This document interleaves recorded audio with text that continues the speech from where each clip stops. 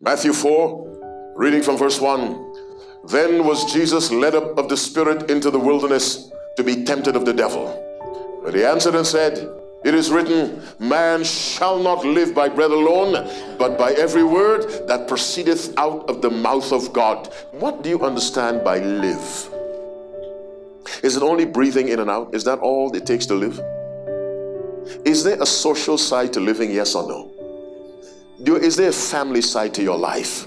Is there an academic side to your life? Yes. Is there a recreational side to your life? What is Christ saying? In every way you live, live by the word of God.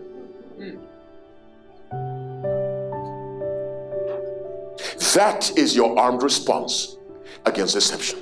Someone who knows God's word can never run out of a church and eat grass.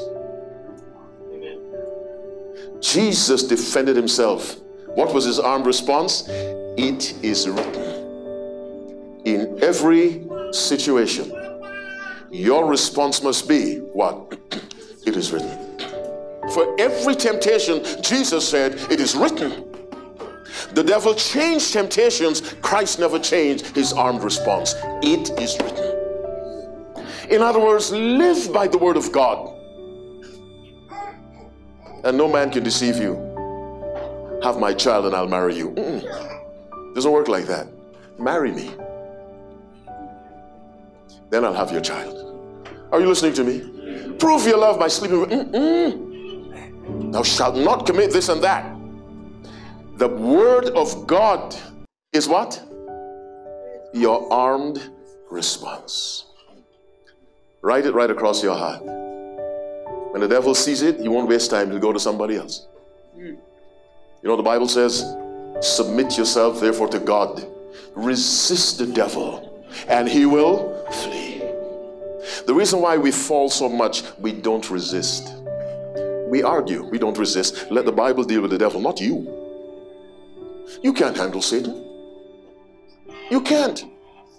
The most powerful angel after Satan is Gabriel.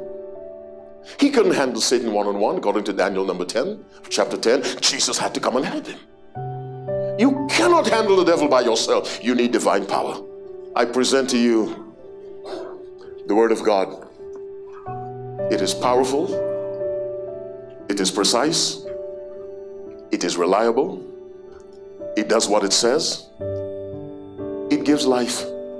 The life in the word of God is the very life of God. Because only the life of God can create. That's why no angel can create. Make the word of God a priority in your life. Study it as if it is necessary for your very life, because it is. And beyond study it, obey it. That's when the power of the word is released. In obedience.